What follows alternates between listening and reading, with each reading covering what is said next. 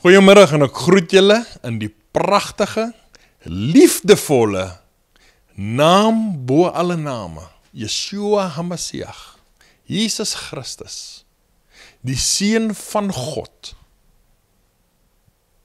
ons verlosser, ons saligmaker, en soos altyd.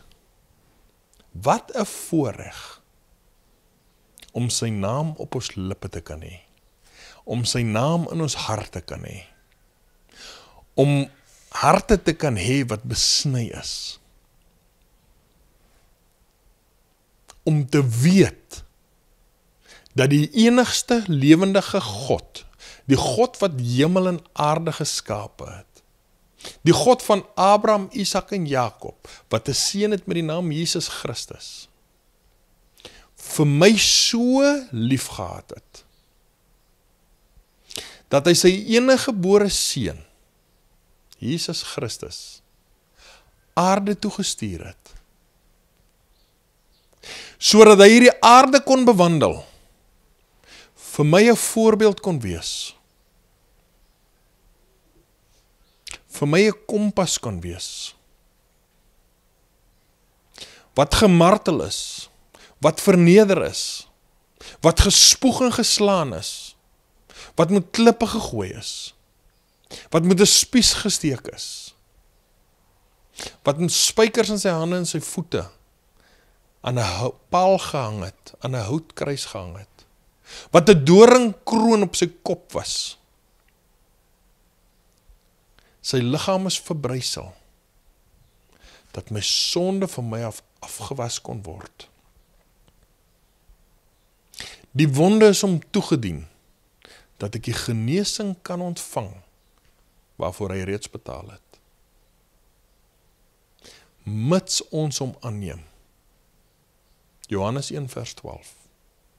En almal wat hom aangeneem het, aan hulle het hy die mag gegee om kinders van God genoem te mag word, aan hulle al hierdie dinge behoort dit. Dis die God wat my eerste lief gehad het. Dis die God van wie ek praat wat jou eerste lief gehad het. Dieselfde Romein wat die spies in sy sy gesteek het, God was vir hom lief. Dieselfde rower wat langs Jesus aan die kruis gehang het, God was vir hom lief.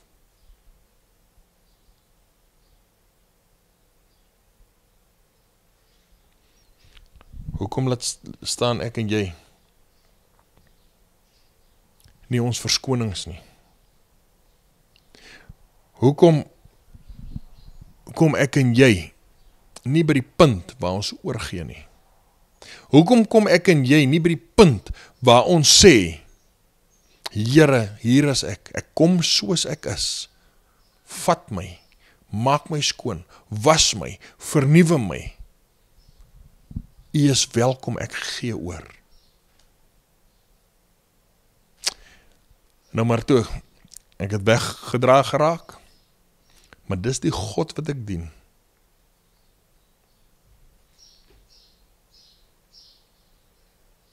Hy lewe. Hy is nie deur die mens gemaak nie, die mens is sy skepsele. Amen, prys sy heilige naam. Is die koning van ons nie groot nie? Is die koning van ons nie almagtig? Hoor gou, om deur 'n sin hemel en aarde te kan skape. Wie is die God wat ons dien? Hy is so groot, my klein breintjie kan dit nie verstaan nie. Right, ek het lekker weggedra geraak met die groetery. Ons bid hierdie week. Kom ons bid hierdie week vir ons boere, wit, swart en bruin. Elke ou wat bydra, vir elkeen van ons om te kan eet.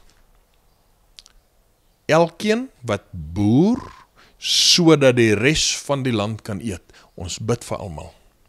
Ons loof God vir die reëns wat geval het. Ons loof God vir alles waarmee hy besig is. Ons loof God vir sy grootheid, sy goedheid, sy liefde en sy genade.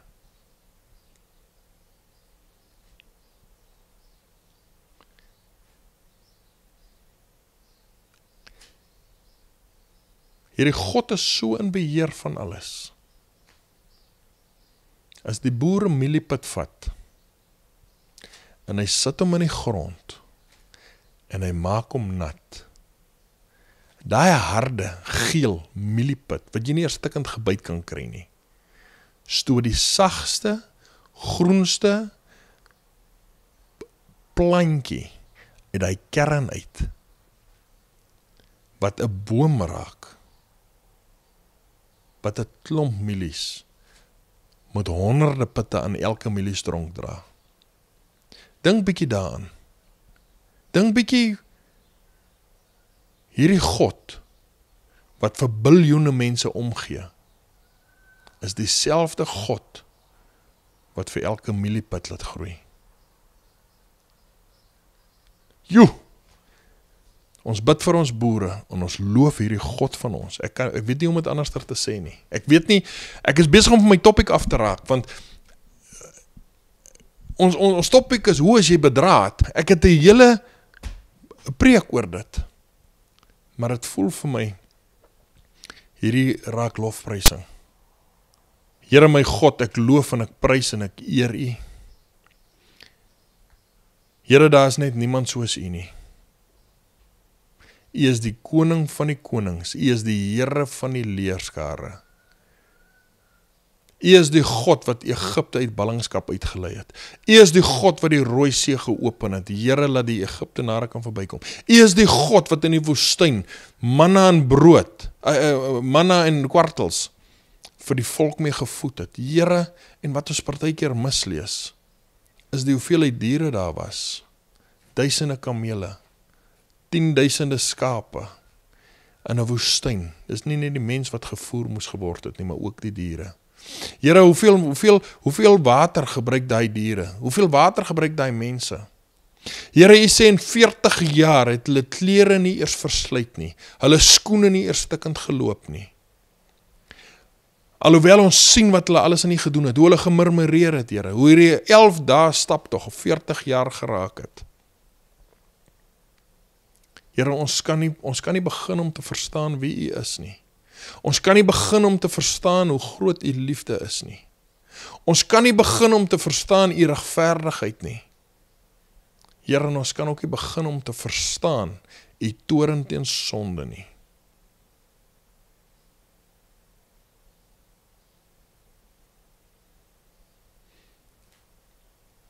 Here, as ek al hierdie goeters opnoem, as ek hierdie hele prentjie sien, en ek dink aan die een slegte woordjie wat ek gesê het oor iemand. Ek dink aan die gedagte wat ek gehad het.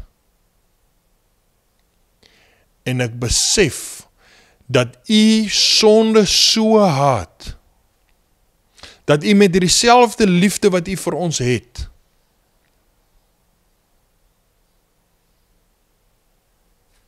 een hel geskep het.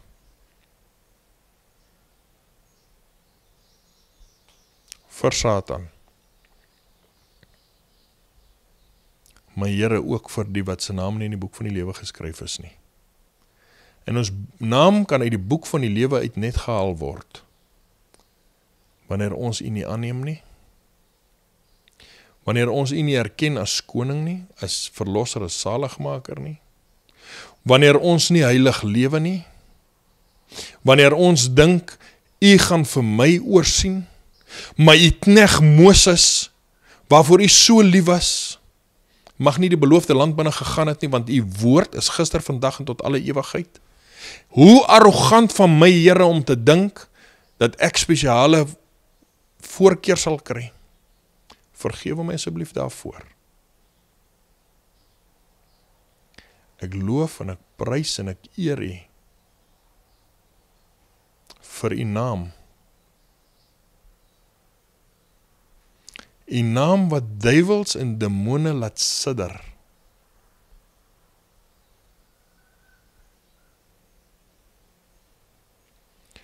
Vir U grootheid, U almag, U liefde, U regverdigheid.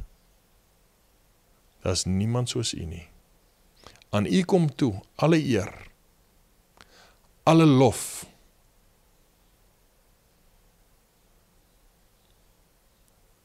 In Jesus naam bid ons dit. Amen.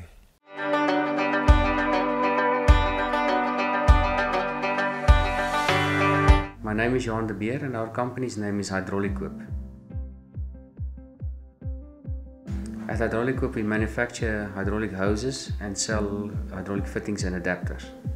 We manufacture high temp hose, Teflon hose, 1 wire, 2 wire, 4 wire, R15 hose. We also stock a full range of oils, engine oils, hydraulic oils. We do standby after business hours, and we do have a mobile unit on standby.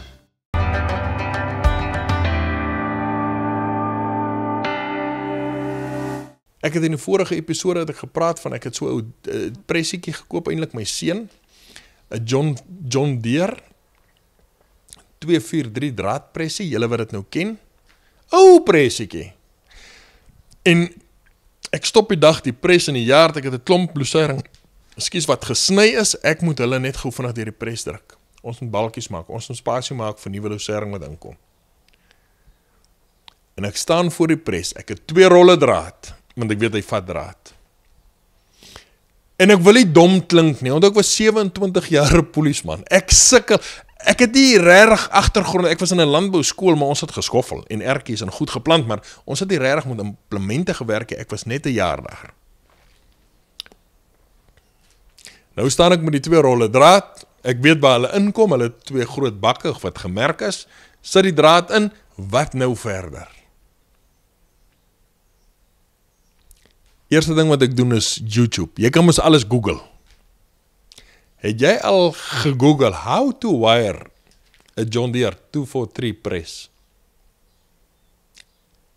Dis of te oud of so eenvoudig dat hulle dit nie eens op Google sit nie. Hier staan ek met my telefoon in my hand. Google kan my nie help nie. Ek het 2 rolle draad en ek het 'n press. Ek kan niks verder doen nie. En ek bel 'n vriend, phone 'n vriend. Hy is op 'n lorry, ek kan nie onthou of Kroeman of Calvinia of iewers daar. Ek sê, Johan, jy moet my help, hierdie pres, ek moet hom bedraad. Hy sê, oom, dis so maklik. Ek sê, vir jou wat het al gedoen het, hoe bedraad ek die pres? Hy sê, oom, vat die draad. Hy het net 2 katrolletjies, sit hom deur die katrolletjies, sit hom onder die een katroldeur, sit hom bo oor die naald, sit hom aan die ander kant die katroldeur en maak hom agter vas. Hy sê, dis dit, eenvoudig. Hy moet agter vas wees soos die naalde deur die bal steek, laat hy net die draad optel, dat die nottertjies om haar bo kan vang en afknip. Niks brain surgery nie, eenvoudig. Ek dink, okay, kan nie te moeilik wees nie, en ek roep my werker, ek sê, Joe, kom ek wys vir jou hoe bedraad mens hierdie ding.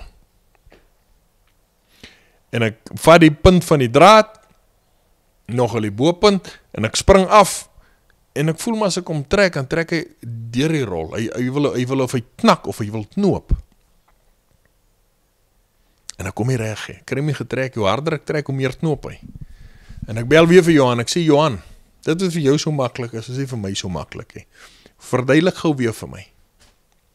Ek sê, ek het door die buitendraad gevat, maar hy sê, oom, binnendraad. Hy trek van binne af uit.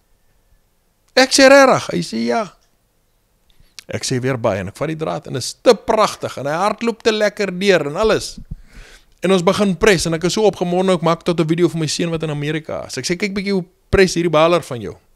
En terwyl ek dit doen, skop hy 'n breukbal uit. En ek dink by myself, wat is nou weer fout? Ek bel weer vir Johan, ek het vriende papa, en ek gebruik hulle. So jy wat inskakel moet grond, ek gaan by jou deur kom klop, vir raad. En al wie wat, al gesels ons ook net. Al bid ons net vir mekaar. My nommer is onder in die skerm. Ek nooi jou uit. Raak deel. Gaan na my Facebookblad toe, Jaco Goosen Aruka Ministry.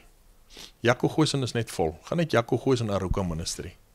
Sit vir my jou Facebookblad daar, laat ek jou kan join, laat ons kan gesels, laat ons vriende kan raak. Maar in elk geval, so sit ek hierdie draad weer, en ek bel, en ek sê, Johan, losbal. Hy skop so 5-6 goeie bal uit, losbal. Later kry ek omdat hy so 31 balle skop, losbal. So sê ek vir die werker, weet jy wat, ek dink jy is besig om 'n fout te maak. Jy moet vinniger inkrap of konstant inkrap. Hy moet nie baie en dan min en dan baie, ek dink dis hoekom hy breek. Ek kan hom nie help voor, want ek is agter, ek moet die drade check en ek moet die drade vang en ek moet die bale vang. Elkeen het 'n werkie. Bel, Johan sê, ja, nee oom. Onder is 'n fout. Die draad hak vas of hy het van die poelie afgeklim. Kryp onderin, hy het so wit wraggies, hy's af. Maak hom weer vas, daar gaan dit weer goed. So elke keer as daar 'n breekbal is, ons het reg gemaak, ek klim my werker in, of ek klim in en ons maak hom gou reg, en ons gaan aan. Ons ken die oefening. Maar dit is 'n bietjie gesukkel, man. Hy gaan aan, maar hy hou maar ou terug, want hy moet kort repareer. En hy selfe vriend van my vra, kan hy nie my baler leen nie. Ek sê met die grootste liefde, jy help my so baie, kom vat 'n slag hierdie baler, laat ek voel ek doen weer iets vir jou terug. Nou, almal wat 'n draadbaler ken, weet sy nek vou in sy disselboom, so dat hy agter die trekker loop. As ons pres, dan vou sy nek uit, dan loop hy pres langs die trekker, dan kan hy sien wat hy doen. Nou wil ek sy nek invou, en die nek wil nie invou nie. En ek is later onder die pres in. En terwyl ek onder die pres lê, en ek kry nie die fout nie, lê en kyk ek rond, en ek kom agter, hoekom spring die draad aan mekaar van die katrol af? Want hy het 'n guide voor die katrol. Die draad moet deur die guide kom, daar loop hy op die katrol, hy kan nooit afspring nie. Ons het die guide gebypas en net oor die katrol gesit. My vriend se seun vat die pres, ons gaan bal oor die 100 bale. Daar was net een breekbal, maar dis nie die pres nie. Hy moet die trekker terugry toe ry oor die bal. Die bal was gepres. Hoe is ek en jy bedraad? Ek en jy kan so bedraad wees, met 'n hoek en 'n kroek, laat ons nog steeds 'n bietjie vorentoe kan gaan, maar daar is soveel goed wat ons kan terughou. Daar is soveel goed wat ons meer kon gedoen het, wat ons groter kon gedoen het, as ons bedrading reg was. As ons reg bedraad was. Nou gaan jy vir my sê, Jaco, wat het 'n pres in bedrading met God te doen? Alles, my vriend. Kom ons kyk gou. Johannes 15. Ek wil hier vir julle so 'n paar versies lees. Maar ek gaan so 'n party versies spring en dan gaan ons weer lees. Johannes 15 vers 1. Ek is die ware wynstok. Wie is die ou wat hier praat? Die ek is 'n hoofletter, hy is ook in die begin van die sin. Ek is die ware wynstok. Dis Jesus Christus. Hoekom is dit Jesus Christus?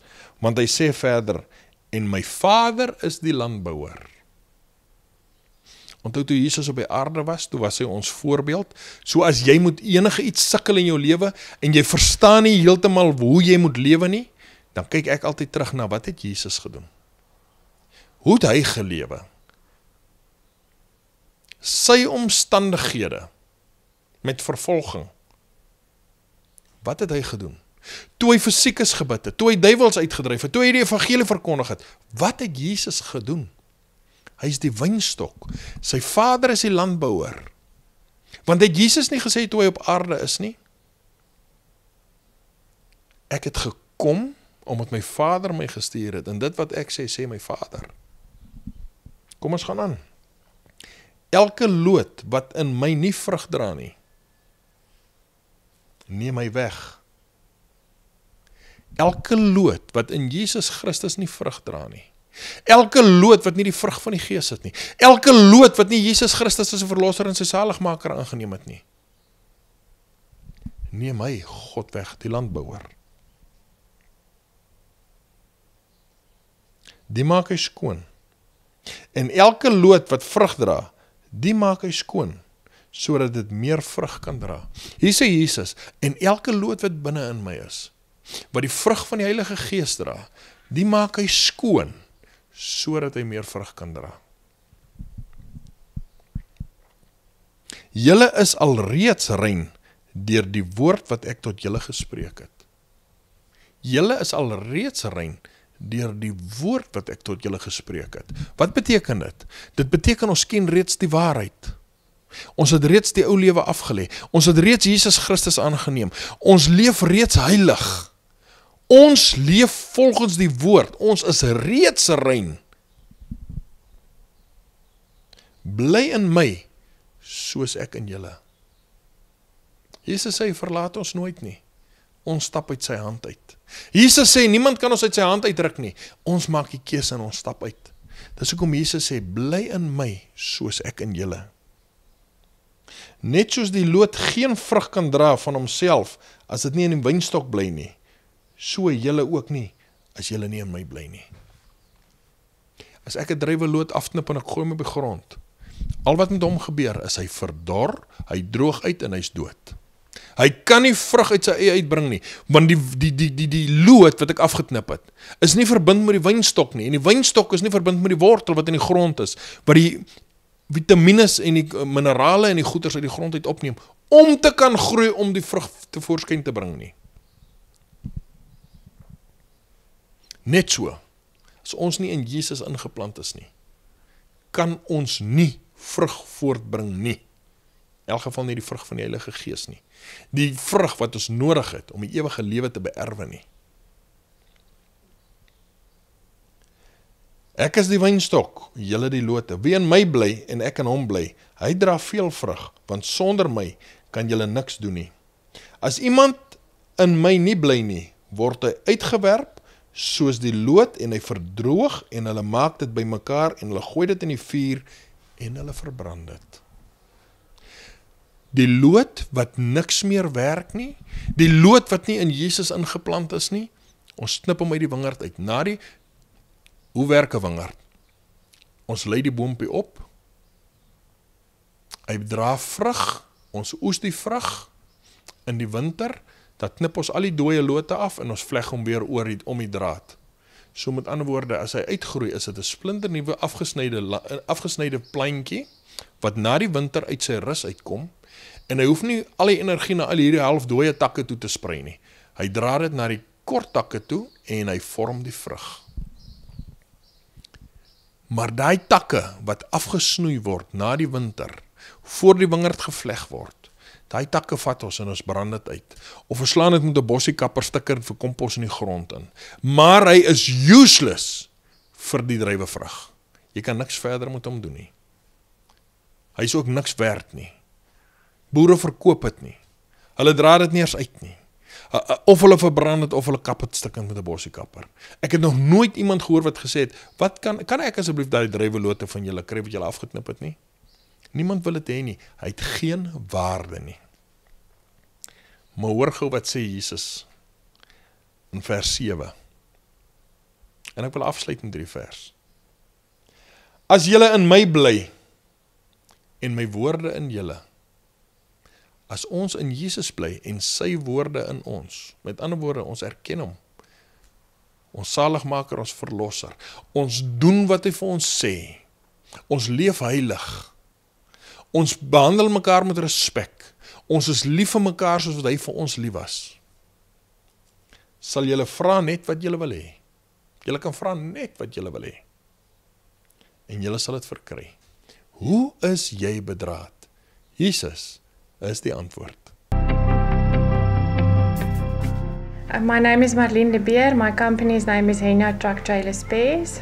Our services that we supply is trailer parts on all trailers. We supply all the side tippers and all the flat deck trailers, all the accessories on the horses. We are situated in Bethel, 21 Park Lawn, Bethel.